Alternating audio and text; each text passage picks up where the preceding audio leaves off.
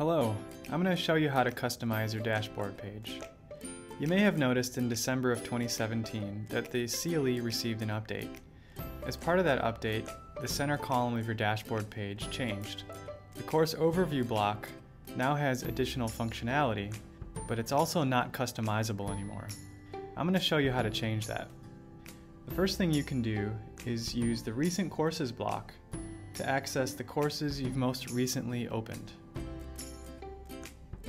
You can also click the User Settings link at the bottom of the Recent Courses block to change the number of courses that appear in that block.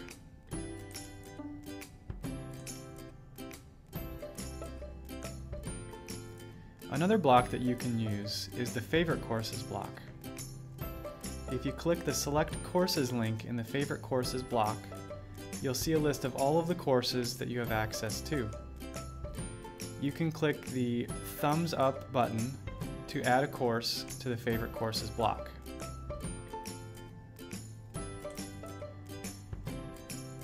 After you've added a number of courses to the Favorite Courses block, you may want to change the order that they appear in the block. To do that, click the Move arrows next to the item you want to move, and then click the location that you want to move it to. When you're all done setting your favorite courses, scroll to the bottom and click this button. You can also customize the page by clicking this button up at the top, and then you can move blocks anywhere on the page. So let's say I want to move my favorite courses block to the center. I just have to click and drag on this four-sided arrow and let go when I have it where I want it to go.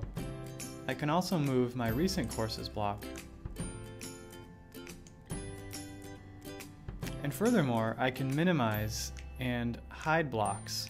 For example, if I click this dash here, it will minimize the course overview block. Alternatively, I could click the arrow and dock it to the side, as you can see here. To undock it, hover over the button and then click the arrow pointing to the right.